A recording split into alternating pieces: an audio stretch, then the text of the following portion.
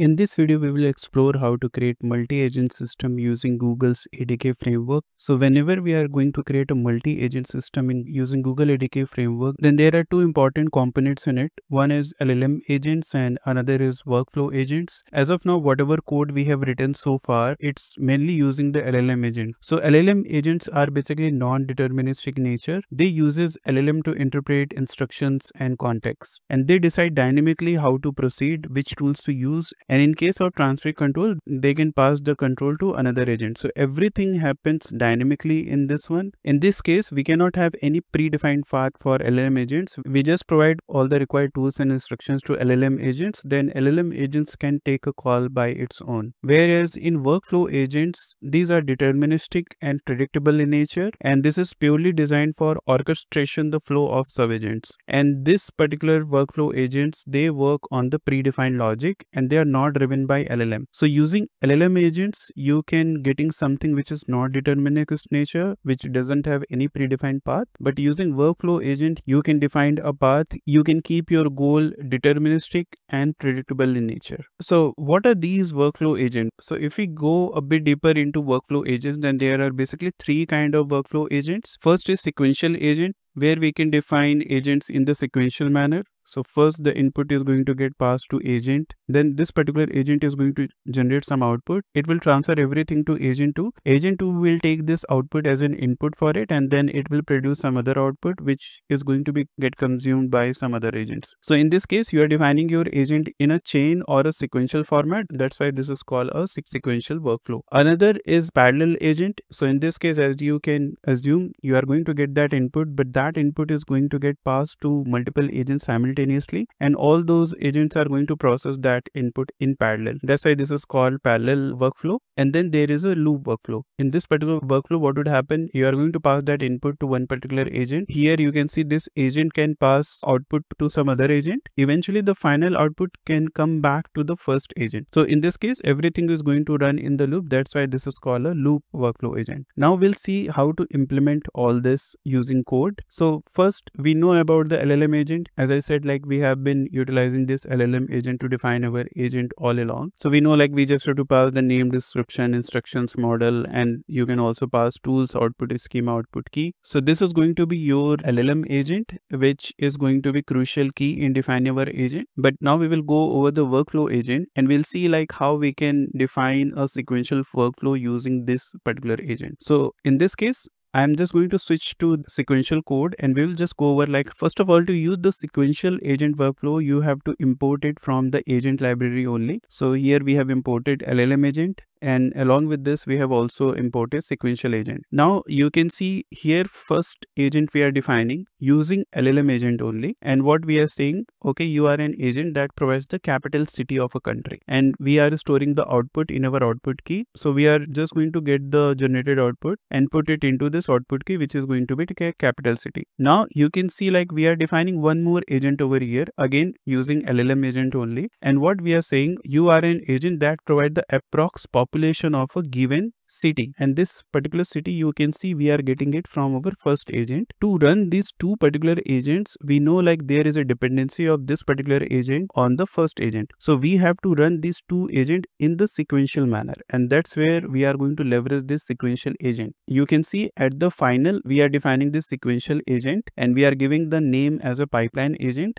And under this, the important part is this sub agents, which we are, passing it over here. So when you define something called sub agents, then under this, you can pass all your agents in the list format. And here, what we have to keep it in mind, you have to define your agents order. So in this case, because I have defined the capital agent first. So first of all, capital agent is going to get executed. It is going to generate the output. And after this, I am just defining the population agent. Suppose if I reverse this order, then first the population agent is going to run, and after this the capital agent is going to run. So sequential agent, the order matters. So with this, because we are going to run this using ADK web, so we are going to have this root agent defined on the sequential agent, not on the above LLM agents. So I can just copy this code, and we know like if you have to run it using ADK web, then we have to put everything into agent.py. I'm just going to paste it over here, going to just save it, and then I can invoke my virtual environment to run this particular and I'm just going to run ADK web.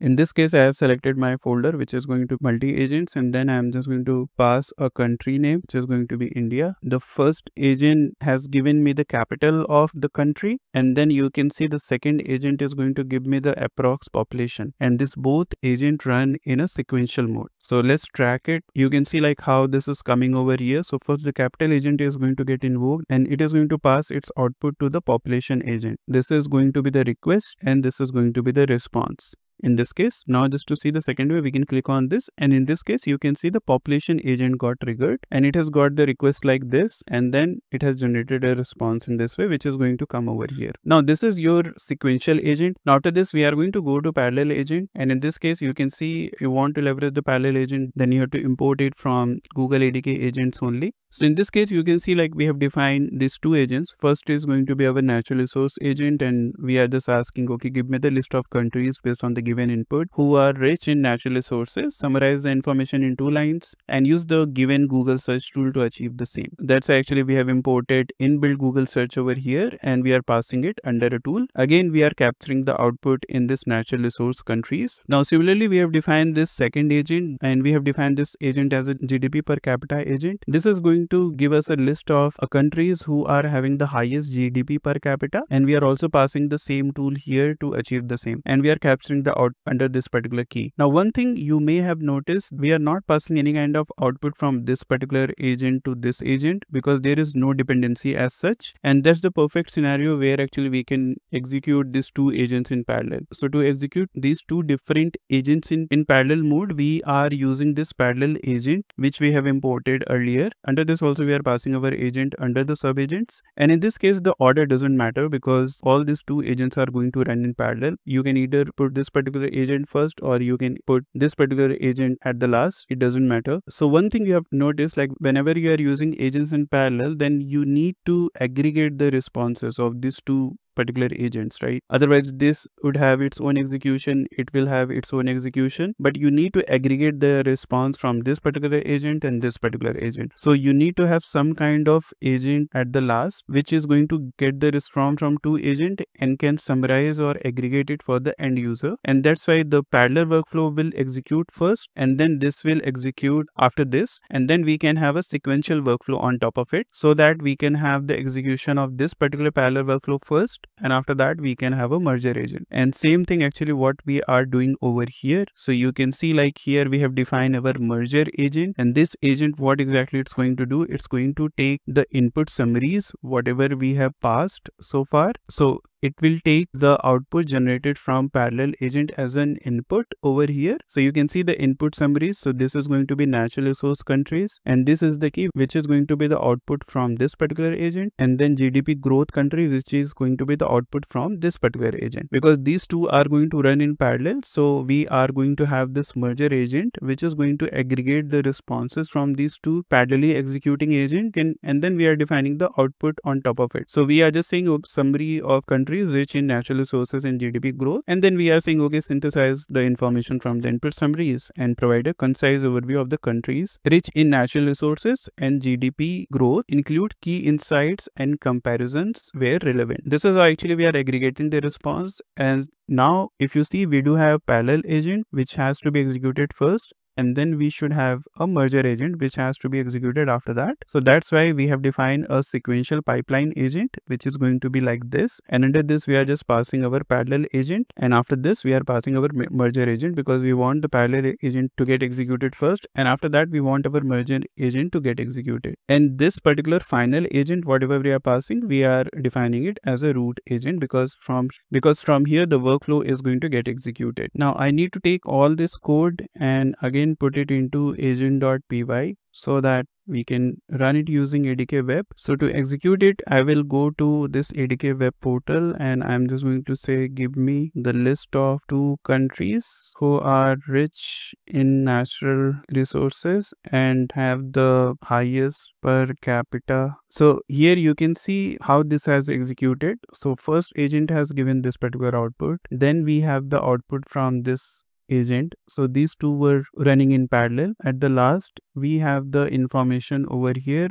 This particular agent is going to be agent which is going to aggregate the responses from the above two agents based on the given information. So we'll see that in action. So first you can see the event. So we are just going to click on this. So here you can see we do have the research and synthesis agent, and this is calling this GDP per capita and the natural resource agent in parallel, and they are using this Google search tool. This is coming in this particular box, which is going to be the pipeline agent, parallel agent. And at the top you see this research and synthesis agent, which is going to be the sequential agent. So it will wait first of all this parallel agent to be executed first, and then the merger agent is going to get executed. So in this case, you can see the natural resource agent got executed and it has generated a response which we could see at the top. Similarly, if you go to other one, then in this case, you can see the GDP per capita research agent got executed and it has given a response like this, which you can just map it over here. I can provide you a list of countries that are rich in natural resources. And then at the last, we are going to have this merger agent, and this is going to give you the final output, which is going to come over here. So that's how you can define your agents using parallel agent. So at the last, we do have the loop workflow agent. So in this particular agent, what we are going to do, we are going to have a basic architect agent, and this basic architect agent going to give us a design based on the given input. Now this particular design is going to pass to this critique agent, which is going to critique the given design, and then it will pass it to refine agent to refine the given design. This two things is going to get executed in the loop. So the refine agent would refine the given design, and then it will pass again to critique agent. Critique agent is again going to critique the design, and it will make sure all the edge cases has been handled appropriately. And this particular workflow is going to get executed 3 times because we are going to define our max iteration as 3. And again, in this case, we are not just going to execute loop workflow all alone. In this case also, because first of all, we have to execute our basic architect agent and then loop workflow agent. So we are going to have our sequential workflow at the top in this case also, which would make sure the execution is going to happen in this way. So for this, we will go to our agent underscore loop.py, and here you can see first is our basic arc agent, and we have just asked it to come up with the basic system design for the given scenario. The output is going to get stored into the basic arc output, and after that we are going to define our critique design agent. This particular agent is going to critique the given design. So we have to pass the output generated from the first agent over here. So we are passing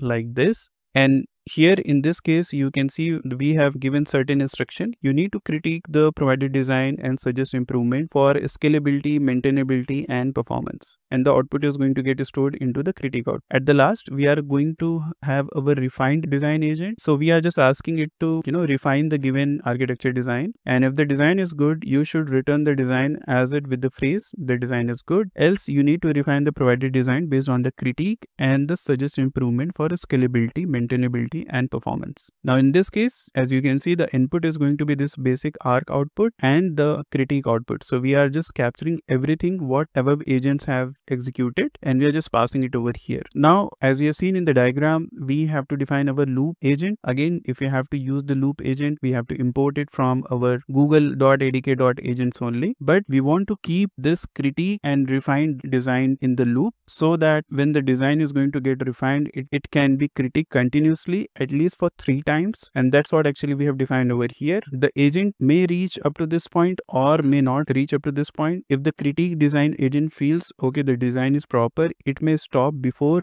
reaching to this particular threshold, or maximum it can go for 3 times. That's what actually we have captured by defining this max iteration. So this particular option you will only see in the loop agent. So after that, we are defining our sequential agent, which we are defining as a root agent in this case as well, because we want the basic agent to generate the basic architecture first, and then we want like everything to run in the loop. Let me just take this and we are going to put it into agent.py once more, and I would just go over here. I will just click on this new session. Now I'm just going to ask a system design question. So I'm just going to say give me a system design for URL shortener service, and I will just pass it to agent. Now the basic architecture agent should come up with the basic design, and after that everything should run in the loop where the refine and critique agent would come into picture to refine the given system design. You can see the basic design has been generated. Overall, it is saying the refined design is excellent and address. Now it is going to get passed to critique agent.